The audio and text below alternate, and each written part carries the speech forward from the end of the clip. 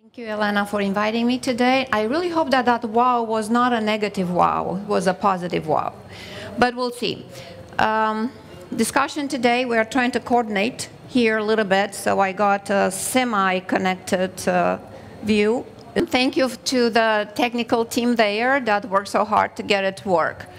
Elena wanted me to discuss today standards for cloud, learning from our previous conversation, as she mentioned, that NIST has been working very, very actively since 2010 in the field, and the US government is considered one of the pioneers in cloud computing. I don't know how many of you know that cloud computing concept was actually first time introduced by Dr. Kelapa from Emory University. He had a vision, he's a visionary, IT visionary, and he had a vision that cloud is an important new computing paradigm where boundaries stop existing, that they will be determined by economic rationale rather than technical limits. How true that is, looking that this happened in '97, when probably many of us were still staying with, oh, thank you, sweetie, yeah. That many of us were staying with the old technology, the classical IT systems. Since 1997, the international IT literature tried to define in many ways the concept, tried to get a grasp of the concept, but it was very difficult. So for many years, until about 2010, the world was not there. The world was not ready. The government in the US decided to modernize the technology, the IT infrastructure. Therefore, the CIO office mandated all government agencies to adopt the cloud-first approach policy. What does that mean? It means that if you want to modernize a system, you must look first at cloud solution and determine that is suitable or not. If it's suitable, you must go and adopt a cloud-based information system. So in 2011, to be able to move forward with that concept, and because NIST was a leader of the process, supporting government agencies with the technological guidance and standards, we started by defining cloud, what cloud is, a short and sweet document that became known worldwide and adopted by international community too. The fact that we today discuss about infrastructure as a service, and we all know what that means, software as a service or platform as a service, a public cloud, a private cloud, we owe that to that document, to these people, to the authors that brainstorm based on the research that they've done, the perception of the communities, and settling on concepts. They identify what is coming new, the 5 characteristics of a cloud, how can we distinguish between classical IT and what cloud is, basically the utility concept. That was about the time when I was appointed to lead the security and later the forensic work at NIST and support the NIST mission. When I had one morning, I had my own epiphany. So I'm going one morning to my eye doctor. I've been seeing him on a regular basis for years, and in that particular day when I'm going, his office was totally modernized, was changed, and I'm getting in, instead of having the front desk there with lots of pretty ladies, I only had kiosks. One lady was directing me to go and check myself in, pay over credit card at the kiosk, and then I'm getting into the office, I'm waiting for the doctor, and the moment the doctor gets in, he comes and says, Dr. Iorga, welcome to, I would like to welcome you. How do you see me in the cloud? My jaw dropped because I thought that somebody told on me that I started a new job and that's my expertise. And I said, what do you mean, doctor? I said, yes, I was told that I should greet all our patients with this statement. How do they see us in the cloud? Okay, I'm breathing deeply, but I'm starting hyperventilating in the same time. And he is, I'm continuing because my attention was totally in the cloud world. So I said, do you really know? What do you mean? I said, I know, they told me that we are in the cloud right now. But do you know what that means? No, I have absolutely no idea. Well, I'm trying to explain to him and said, I know nothing about it. My son that just graduated from school is our system administrator for my business. So he decided that we need to go to the cloud, whatever that is. I couldn't stay there, believing me or not, because I knew with my expertise in the field what the implications are where you don't know what we are getting on. I had to talk to his son, I had to find where his business is, and after my personal discussion, I felt comfortable going back because I realized that going to the cloud, his system and my data was protected better than the way he was protecting it before. When his Wi-Fi had no password, when he was transferring all the information via voice over IP, to a center, and so on. So my value proposition, because we are moving our lives to the internet, online, is that we need to have effective security for cloud to take maximum advantage of cloud. But the other side of the coin is that we need cloud computing to help us to manage the security programs that the Internet of Things requires nowadays. Imagine that our life is moving in the direction in which you receive email from your refrigerator because you are running out of milk. So the refrigerator will send you an email, and then we'll put that on the list for the store that will deliver the email, the milk to you at home. Or your car decides that has a technical issue, communicates with the dealer, takes itself to the dealer, and then comes back after it's fixed and parks itself in the garage. In such a world, which is the world we are moving to, we need to have better security.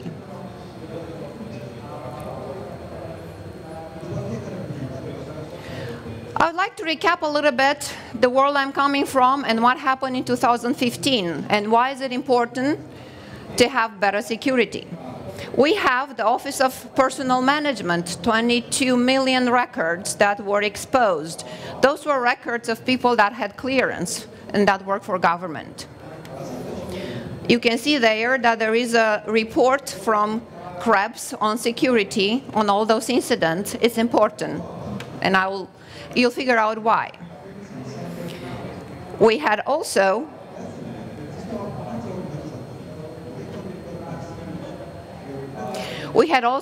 Anthem. Anthem is keeping all our medical records, 80 million records that were lost, that were exposed. Those were all bad news for me in 2015, because now you have information of people, you add to that information their health records. The good news for me in 2015 was I was not on Ashley Medicine website. So they couldn't blackmail me for that. That's a dating site for people that were cheating on their spouses. But if you look at the structure of, somehow it went faster than I clicked. Somebody clicked for me there. It's okay. Here we are. If you look at where those bridges were, you will figure out that this is pure espionage, because somebody will have your name, your information, your records, your clearance information there, will have your health records, and if you dare to cheat on your spouse, they will have all the information they need to blackmail you. But we are in the IT world, and refrigerators and toasters can be used to create one of the largest denial of service attacks that happened just recently, about 2 weeks, less than 2 weeks ago. Was double in size, 660, I think Akamai determined 660 kilobytes per second. The largest now, until now, it was only half of this, 320, I believe, gigabytes per second. I apologize, gigabytes per second. Yeah,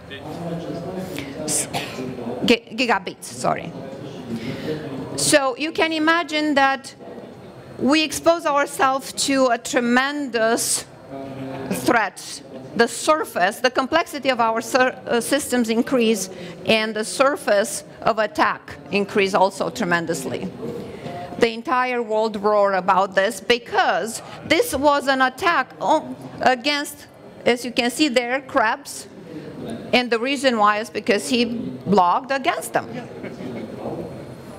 Imagine that the target has a much higher value. It's not just a revenge. How come I fought this attack for 3 days? They resisted, but it can get worse. I would like to just brief you a little bit, as Elena asked me, on the work that we've done, that we've done and continue to do at NIST to provide guidance and develop standards for government agencies and the population at large to use, the ones that are looking at adopting cloud solutions. I won't have time to get deeply into any of those projects, but I would like you to taste the wine, and then you can come back to us, you can contact me, and I can elaborate on any of those. So existing projects. We started with developing a security reference architecture that is in draft form, and provided also a tool to be able to deliver the data that the document is associated with. We developed security controls and cloud-based information systems. We also developed the risk management framework for cloud ecosystems from the consumer's perspective. And also current work as a forensic reference architecture. For the ones that were here yesterday, I posted to Mr. Gianu a question regarding the forensic. Well, that was what I had in mind. We need all to collaborate to get to have a good outcome. New projects. We are working, and I'll go over all of them in more details. But in the interest of time, I would like to go in very briefly discuss. It's not changing. Next slide. How can we get a good cloud? Select from the Chinese menu. That was the first thing that we did. We tried to help consumers to build a good cloud. So we took a Lego approach when it comes to architecting a cloud environment. We had to leverage standards that we had out there. Please work with me.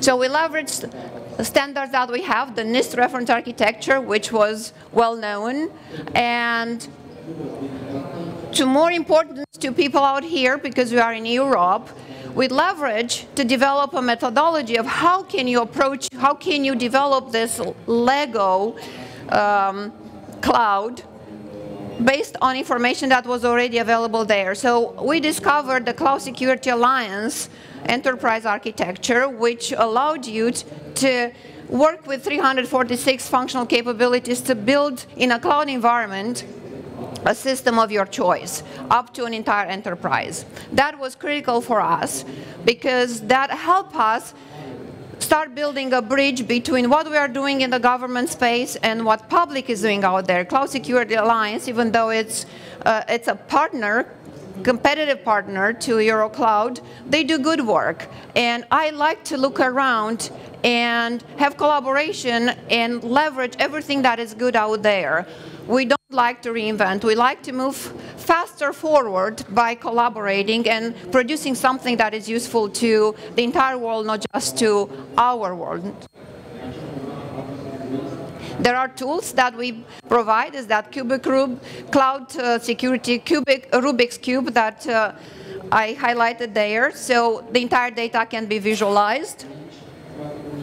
This is the one. Is available for download. We are trying to make it available through our general service. And to be able to truly help government agencies was not enough to determine that you want particular functional capabilities. So we had to go all the way down to low granularity to identify the security controls that you need to implement.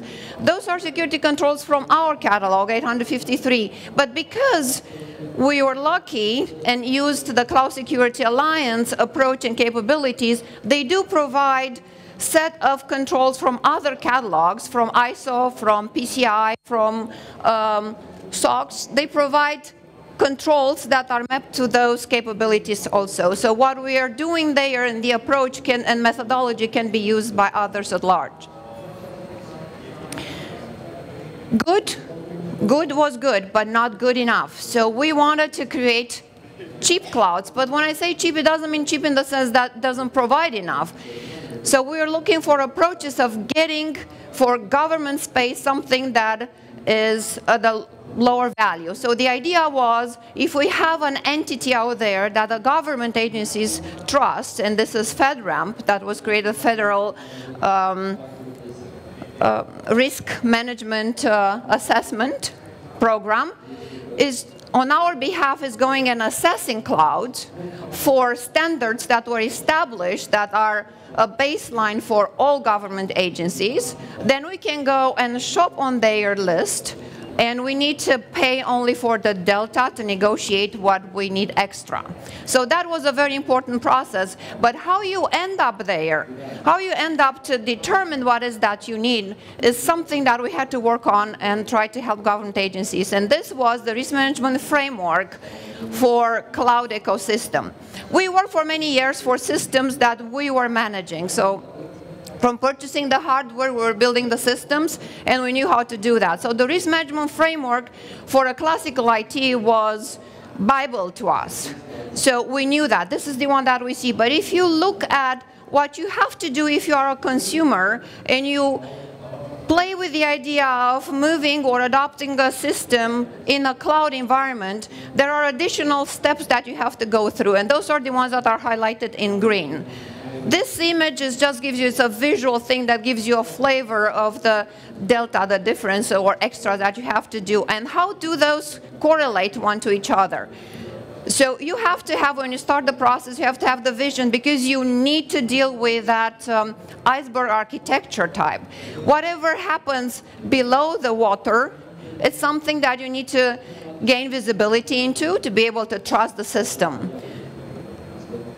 Whatever you manage, which is above the water, we know how to do that. We learn, and we've done that for many years. Is the upper part, is the risk management framework that you apply to the top stack that is under your management.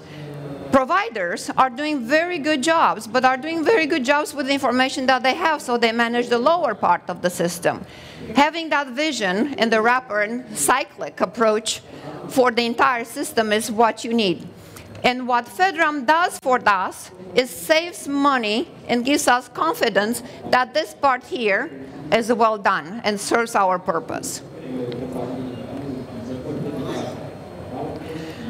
What we need to understand, though, is when a provider does a fantastic job to, create a service, they will build a system around a hole here, an assumption of the type of data that you have. You are the only one that knows what kind of data goes in there. You are the only one that have to build a top layer here, and you have to serve your data here and properly categorize it in such a way that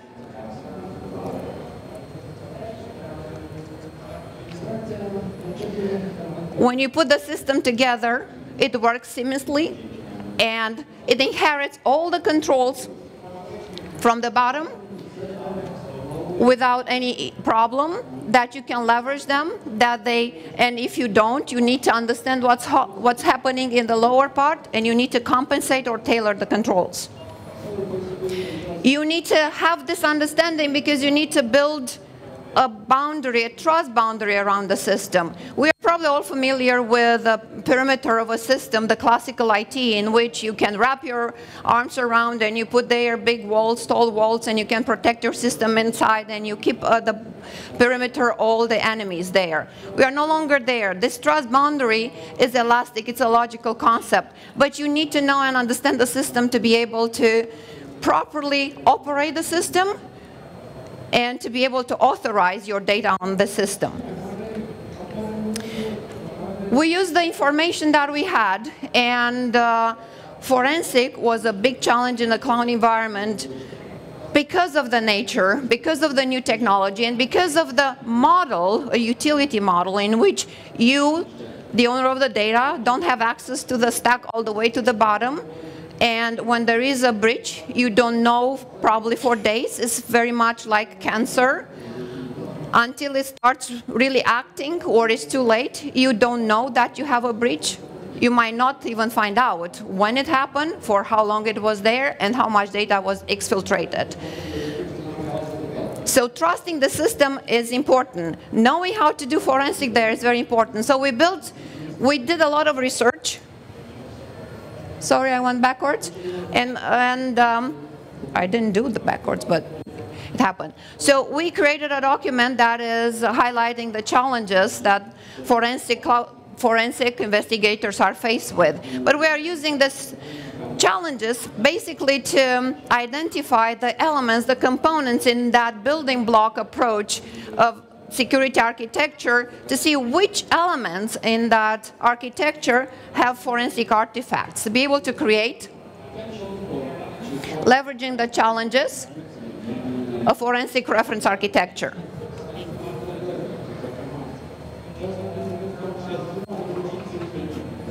The new projects, as I promised.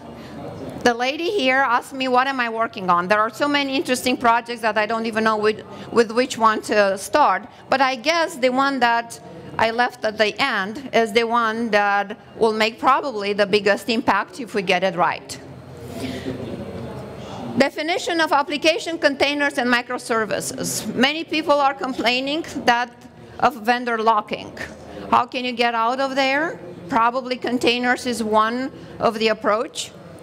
Application containers, it's a new technology, it's different, it's not just VM, but we need to see what's going on because containers operate with admin rights, so we need to know what they are doing on our behalf. So defining what application containers and microservices is, putting a frame to the concept, and then looking at the challenges, our projects that we're working on. The definition is out there. We closed the public comments on that. And we are currently working with the security working group, which, by the way, I forgot to mention. The security working group that I'm chairing has more than 900 people from around the world that have the kindness and to collaborate with us on a volunteer basis. And so we can produce something that meets their needs and their expectations too. We work also on federated identity. Many of the projects that were discussed here yesterday are critical and leverage federated identities. But when that federation happens in a cloud environment, there is another entity there that can get access to your data, to your identities. What's the impact? How the threat vector changes is something that we are looking at. What are the challenges to implement? This is work in progress. New and interesting is definition of fog, mist, edge computing. How many of you knows what fog computing is? Mist computing, edge computing, fluid computing. Follow me cloud. I heard that too. Let's see. Let's go and see what fog computing is. So Open Fog Consortium has a definition for fog computing that comes the closest to our research shows that is the understanding of fog computing. So we have cloud, which is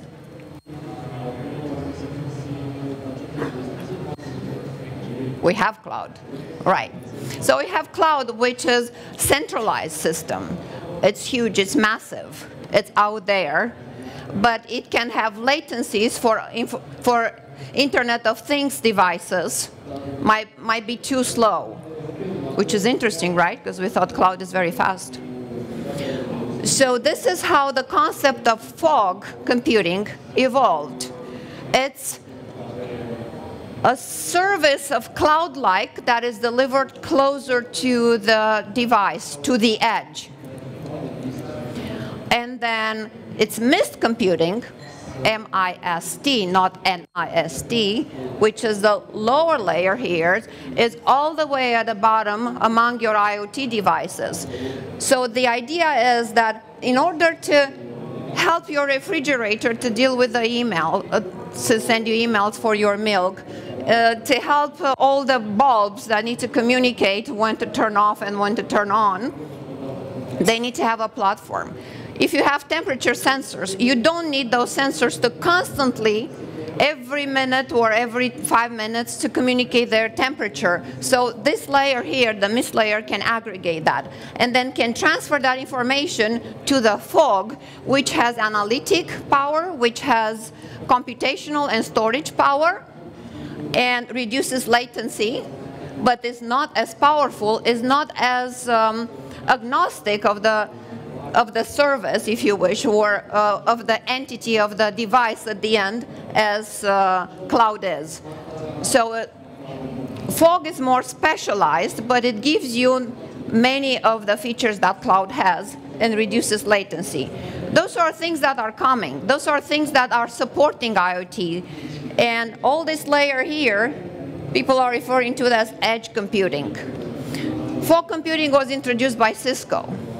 Mist computing was introduced by Cisco too, but it's needed. So we need to look into it, we need to define it, to be able to address challenges, to be able to evolve the concept. Here, that's cloud, this is fog, this is mist.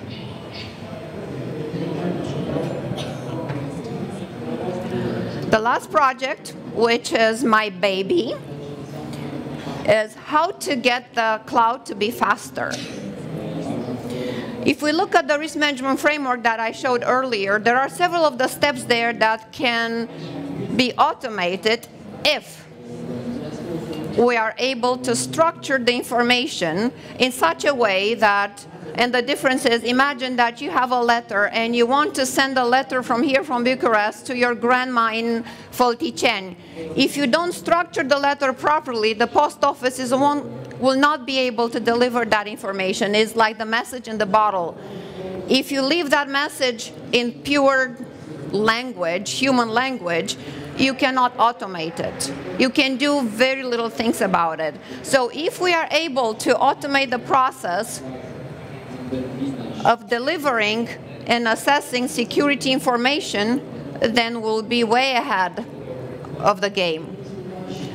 So we are working on developing an open security controls assessment language. Abstract language, think of XML set of schemas and framework. How many of you are familiar with that? Great. So it's a hierarchical language. I would like to take that allow you to describe the catalog of controls of your choice, the one you want to use, that help you create an overlay. The overlay is a concept that we are using in our US government space, meaning I'm taking this catalog, but the controls there are agnostic of the technology that I want to use the controls for. Think 27001 is not going to tell you it's cloud, it's for every IT system, it's for mobile, it's for cyber physical systems. So you define the technology, so you have to customize in a way those, to tailor in the way those controls. So the language will allow you to describe that, to be specific. And then you can determine the purpose for that control to be implemented. I showed to you the capabilities, that Lego approach. So a control can be implemented, like access control can be implemented at different levels in the stack. Whatever you implement it, you'll have specifics about access control. So you have to define how that is implemented. The language will allow you to do that. So implementation information, who can benefit from that? Well, from the implementation information, consumers of cloud can benefit because they can define the implementation. The providers can, because they can describe in a better way, in a way that the consumer can automate the review and the description of the service that is provided or acquired. And also authorities, assessment authorities, or certification, validation authorities, however you want to call them, can use those schemas, the implementation schemas. Assessment schemas. Assessment schemas can also be used by consumers and said, well, this is how I want those controls to be assessed, and you take that information and put it, it's part of the service level objectives, it's part of the contract that you end up closing with the service level agreement. That is part of your service agreement, the contract that you are signing with. I think that I missed something there, I clicked too soon. And then authorities that are certifying providers can also specify how those controls have to be assessed. Why is that important? If I am an authority that is assessing a provider, I want to make sure that I do it in a repeatable way. I want to make sure that nobody will come back to me and say, hey, you are biased, because I'm a human. So I'm going to go and hire a third-party independent assessor to whom I'm going to tell, this is how I would like you to go and do the job. That has to be an entity that has no gain from working with me or working with a provider. So he's truly independent. In this way, I know that the process that I'm supporting, the assessment process, is rigorous and is repeatable, which is very important. So I gain trust through that approach. So when consumers are coming to buy something from my list there of assessed providers, they trust that I did a good job on their behalf. But one other thing that is very important to have are the metrics. There are controls that are measurable. So you need to know what's the latency, and you need to be able to define that value, and you need to be able to monitor that value. And if you automate that one, you sleep better, so you don't have to stay there watching it. You just get a warning when it goes off. And the standard deviation from what you have in the contract is bigger, or if you had a breach. Information can be used by consumers. Information can be used by providers to define that this is what I'm offering to you, this is what I want as consumer, and we are around the table to negotiate it. And that's information that is used for continuous monitoring, because it's not enough to assess and authorize a service once and then you go to sleep. You have to continuously, in the near real time, monitor the system. It's your data, it's your responsibility to secure it. And the language will also support any other kind of information that you want to use, you want to provide, you want to customize, you want to automate. This is my baby. It's a project that we started a couple of months back.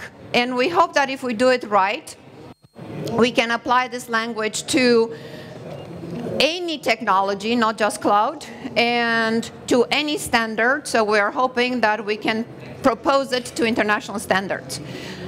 Therefore, I'm calling for collaboration on this project, and I would like to know that what we're doing is useful. So if you want to collaborate, if you want to see if what we are doing is useful to you too, to give us a feedback in the process rather than waiting at the end to do the work and then redo it to satisfy the needs of a larger community, then please come forward and contact me. With this, I would like to thank you all. This is my contact information.